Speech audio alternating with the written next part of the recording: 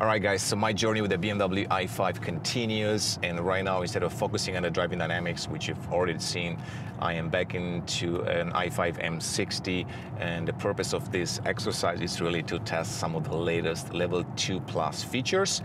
And to learn more about that, because there are quite a few of them, I have here with me Peter. He's in charge of Level 2, Level 3, and the driving assistant features at BMW. So Peter, thanks for having me.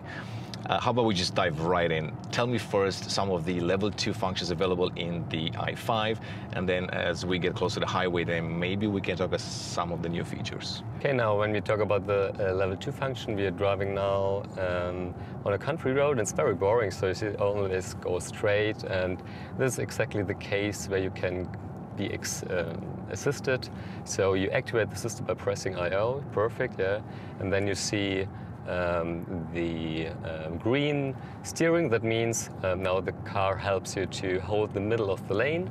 And the philosophy of BMW when we're driving in the Level 2 function is really to assist you and don't to stress you. And we don't want to fight with you, we want to drive with you. That means, for example, if you try to go out of the lanes, test it for a simple movement, yeah. So we don't turn the system off, because if there's, for example, lying something on the road, you can very easy do a movement on the left side, and yeah, the car follows that, and then after that it goes back in the middle of the lane.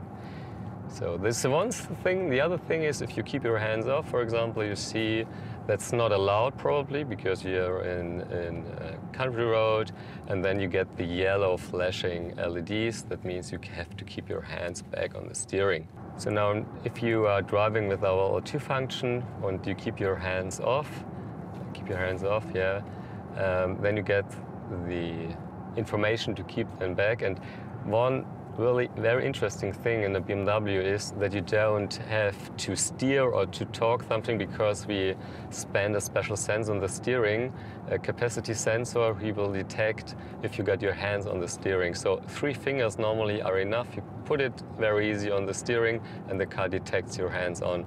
This is a very, very interesting feature, because we build our cars for our customers to get the best experience, for example, for long-term trips. And if you go, for example, from LA to San Francisco on Interstate number 5, and you have to do something on the steering every 30 seconds, that's not really comfortable. This is why we spend that special sensor. So easily touch it, and then you can give the cars a sign that you're really in the loop. So now when we talk about the Level 2 system, I think in the i5 it's exactly the same functionality that we know from the 7 Series, but now we are on the highway, and now you can really see that we got the next step. What does it mean with the Level 2 Plus function? That means you don't have to put your hands every 5 seconds back on the steering, because now with a special new technology, depending on the driver model, you look see the camera in front of the display, which looking in your eyes, and also the high-performance digital maps and a special surrounding camera system, which looks the retina system if you're on the road, allows you to keep your hands for a long time of steering when you look on the road. So that's the deal. And yeah, so it's very easy. You go in, activate the system, and then you get the offer for the Driving Assistant Plus feature, and the only thing you have to do is keep your hands off the steering and relax. So this is the BMW philosophy. Take the long trip, keep your hands off, look outside, and enjoy. So the highway assist will overtake the speed limit automatically, and the maximum speed of the highway assist in the hands-free mode is 85 miles or 135 kph. So it's standard in Germany is 130, but you can make an offset of 5 kph in Germany, and you can also do the offset up to 10 miles per hour in US. All right, so that's very interesting, Peter. So basically, let me just recap. So you do an IO, you're getting the Assist Plus ready, mark on the dashboard, and once you do that, then you can essentially just, so right now it's ready, I can take off my hands, and it just does it for you, the braking, acceleration, keeping in lanes and all of that. But of course there is a little bit more to the new i5 than what we've seen so far, right? So maybe We talk about some of the new tech, and I know you mentioned earlier a little bit about the eye tracking and all of that. So I guess that's brand new in the BMW i5, and maybe you want to explain it to us. Now we have got a lot of traffic. Normally the system is built for a comfort reason, so we don't want to go novice left and right side. And there's also another story, because this functionality has got a quite other algorithm in Germany like in US. So you know the storyline with the lane change, with the manual trick lane change. So we start in US with 40 kph. In Germany is only allowed at 80. And so the dynamic for the lane change in US, because there are not that fast coming overtaker from behind. So we in Germany we have to go very smooth on the left side. In US you have got that small gaps, but not that fast traffic from behind. This is why we can go much more dynamic into the gaps. And the same story with the function, because in Germany we have to go on the right side, so it's given by law. In US you can go on the left lane. But on the left lane, a very interesting thing is not in that case that the Americans want to change on the right side, but they want to change if there's another car pushing from behind. Then they go on the right side, so they want to stay there. This is why we give new algorithm to look if there's a car behind, and then we do the lane change. Look on the right side. Yeah. So you see we've got another feature in it. So with the eye tracking technique, it's possible to give you, in the highway assistance, an offer to do a lane change, and the system asks you, do you want to lane change? You've got room for that. And then the only thing you have to do is, like this one, look in the mirror, look if there's a traffic, and then per magic, the car will do the lane change. The only thing you have to do is look in the mirror. And I think this shows very good what is the philosophy of BMW. We want to drive in an assistance system with the driver in one. So the driver is one part of the car. The car makes you an offer. The only thing you have to do, you have to look in the mirror. Or when you look on the road, you can keep your hands off for more comfort. That's the future. And I think this system is unique. It's one of the best system in the market for long-term trips. And when we talk about the technique, so you know we offer the highway assist in US, and we offer it in Germany. And if you look on the markets, it's very interesting aspects, because the markets are quite different. For example, if you talk about the lane change, you know, in Germany there come very fast overtaker. This is why we really be sure when you do the lane change on the left side that we do that very smooth, and we only go in big gaps. In US, for example, you don't have the fast overtaker, but everyone drives with a very short distance to the car in front. So this is why we have to go really harder into the gaps. And it's the same story with the automatic lane change. So in Germany, you have to go on the right side. So this means in Germany, the car has to change if it's free on the right side to the right lane. But in US, that's not the point, because in US, the old driver there drive in their lane. But on the other side, if you drive on the left lane and sometimes there come another who wants to go faster, then also the American guys go on the right side. That means we adapt the algorithm. For example, if there's a car behind us in the US, then we do the lane change also on the right side. And in Germany, for example, we always have to do that. And also the dynamic of the change. In Germany, we've got much more dynamic in the change, because we go right, left, right, left. In US, we really do quite less lane changes, because we want to do more for the comfort issue.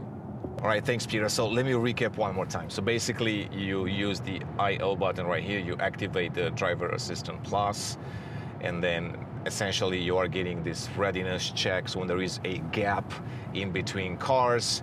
The system is going to tell you that. It's going to give you the prompt, an audio prompt, and also a visual prompt, and then you can just really just go with the head to the right or to the left, depending on the situation, and the car will automatically change the lane for you. You don't have to use the signal, but of course, my understanding is that if you still want to use the signal, you can do that, so nothing changes. It's just an additional option. Okay, so very, very cool. Now let's talk also about the highway assistant or assist. I know that I tried this in the new BMW i7, but I'm wondering how it's working in the new i5 and if there are any differences there. Maybe we can show that as well as we approach an exit. So do you mind telling me a little bit more about that? So when you talk about the active lane guiding, so if the navigation system is activated and the car knows that there's an exit, the cars guide you into the exit. For US means for example, if you get 9 lanes on a very big interstate, the system will start, for example, 3 miles ago and guide you with 9 automatic lane changes up to the exit. Now, we've got only 2 lanes, but the system also for the next exit, looking on the digital maps and see, hey, we want to go out, and you will see soon you get an offer, and it's for you as a customer the same story like the automatic lane change, because the car makes you an offer and you can say, yes, please change when you look in the mirror or use the indicator.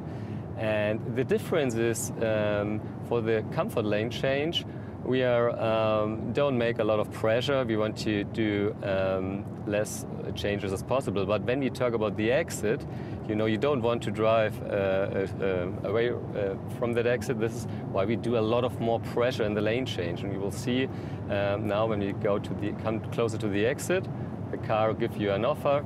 And if you say, no, I don't want to get that, then you reduce speed and he makes more pressure and more pressure till you come over to the other side.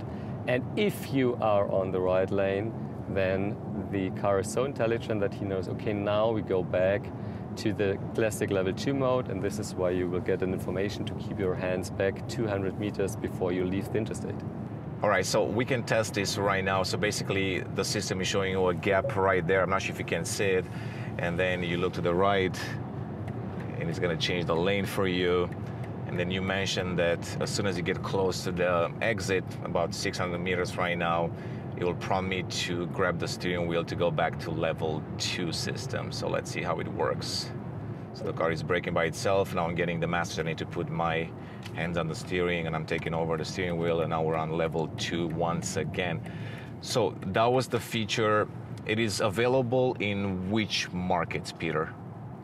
So the story with the highway assistant started with the new 7 Series, with the new i7 in US. So we bring that update into the i5 and also in US market with in parallel with the i7 and later on in the X models. And very, very special thing is also that we bring the highway assistant in Germany, especially the hands-free driving. So we have got a permission from the German Ministry of Traffic to do that exclusive for BMW on German highways. So in Germany we start this because of this first only with the 5 Series or with the i5.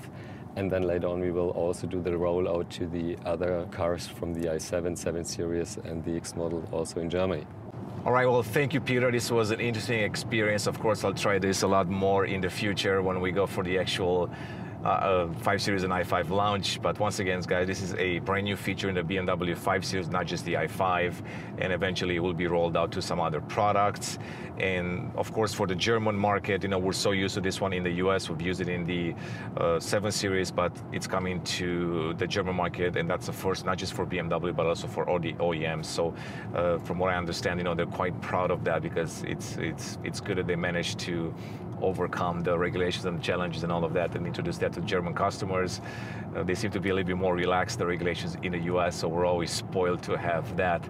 So with that being said, this was the driver assistance features level 2 plus in the new BMW i5. BMW is working on level 3 in the future, so we might hear about that towards the end of this year, and we can experience that hopefully behind the wheel of this car or some other cars and see what it can do, because my understanding is that both the 7 Series and the 5 Series, they're hardware capable of supporting level 3, so we'll see what that means in actual real driving scenarios and what new features BMW has in store for us. They wouldn't tell me that today, but we will find out in the future. That was our experience with the new BMW i5, so stay tuned.